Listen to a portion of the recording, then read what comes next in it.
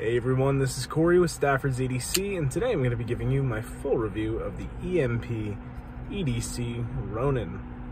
This here is an interesting knife to say the least, and it's certainly not my cup of tea aesthetically. Straight off the bat, there are some things on here that for me are just big no-goes on a knife from my personal taste, but this is part of pass around, so I'm happy to take a look at it and handle something I wouldn't normally handle under any other circumstances. I do have a little spec sheet here, so I am going to go through this just because I have it, so I figure it might as well. So, blade steel, we are looking at either LMAX, which you're seeing here, or there is going to be a Damasteel option. I'm not sure if these are out. I can't say I'm very familiar with EMP's drop procedure, drop times, current lineup, however you want to, say these things. I can't say I'm super familiar, so these might be out already, or they might be pre-order, something like that. But you have LMAX or Damasteel, 3.35 inch blade, 4.3 inch handle, with an overall length of 7.6 inches. Blade stock, 3.5 millimeters. What is that in Imperial? I don't know, but it's probably 1/8 of an inch, probably 0.125.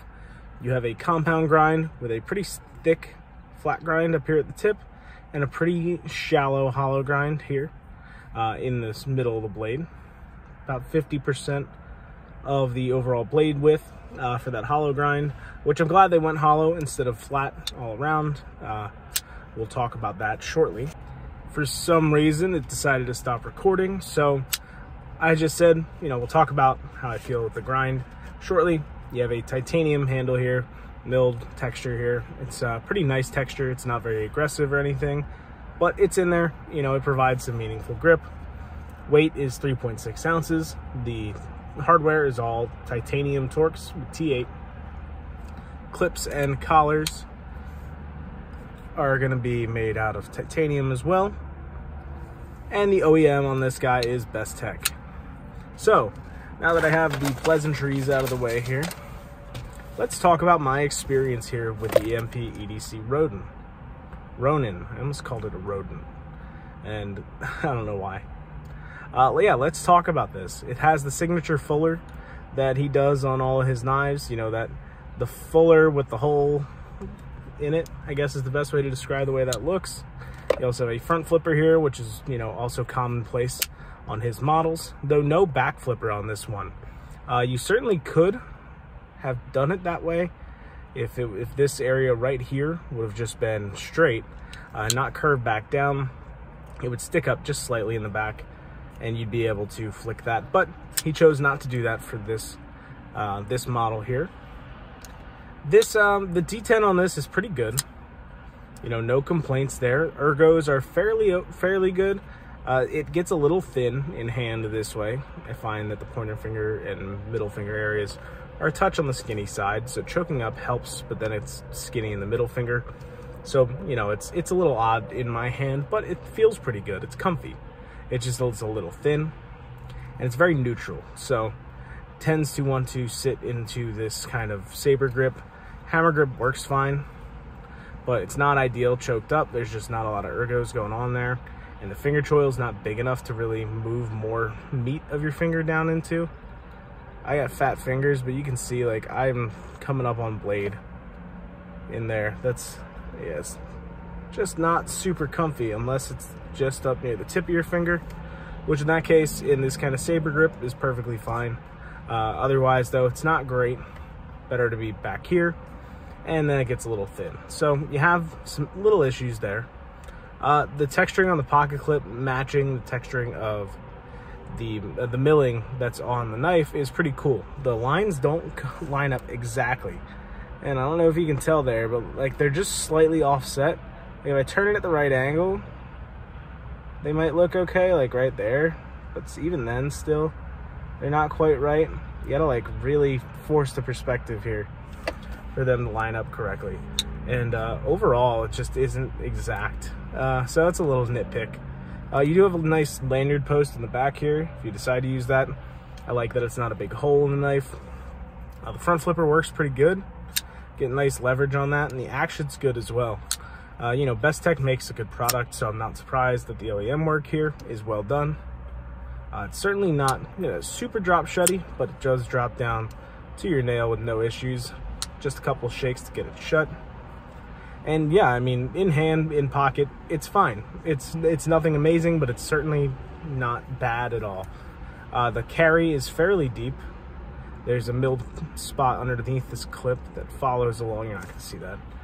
You might be able to tell a little bit here that that is angled under there. It follows the line of this. Some places cut it off square like this, but instead this is cut off this way. So it sits a little deeper in the pocket with just the screws and the butt end sticking out. So not a deep carry, but certainly not totally flat either. Let's talk about the blade though, because that's what's important here. L-Max or Damasteel, I have no problem with that choice. Grid steel for regular use, Damasteel if you want to look a little fancy. But yeah, let's talk about this blade. You have this killer swedge up here, which adds a really neat aesthetic. Certainly not my taste, but it's nice to see that there. It's nice to see some thinning done on this blade. And the reason I mention that is because this is a thick hollow grind. It does not get very thin behind the edge. It's very reminiscent of like a zero tolerance, which for those who are familiar with the ZT, they don't really do thin slicey grinds at all. So this hollow grind gets about as thin as like a ZT flat grind, which is not very thin at all.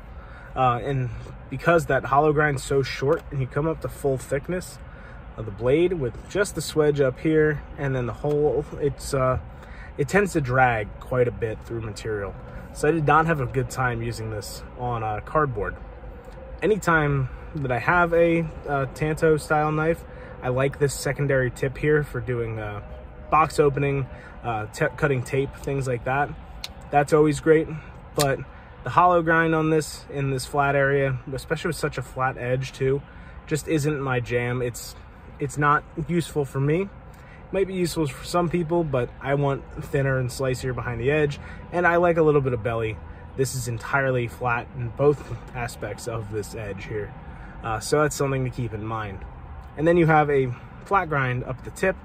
This is substantially thicker than the hollow grind.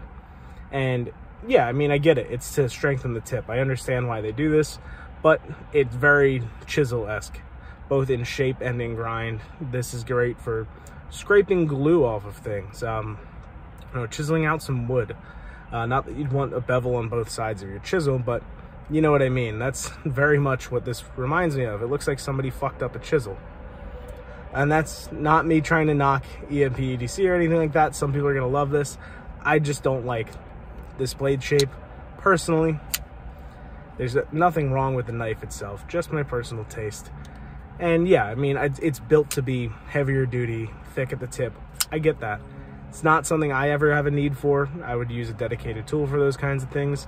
So for me, it's kind of whatever. But for some people, they're going to absolutely love this thing.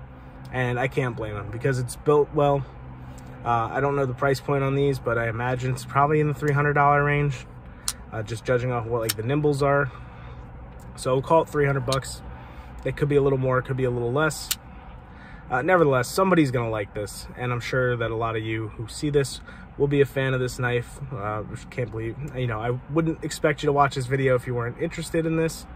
But yeah, that's my thoughts on it. I mean, it's fine. It's just not for me. Somebody will love it. I'm just not that somebody, and it is what it is with that, I guess. So thank you guys for listening to me ramble on here and give my opinion on the EMP EDC Ronin.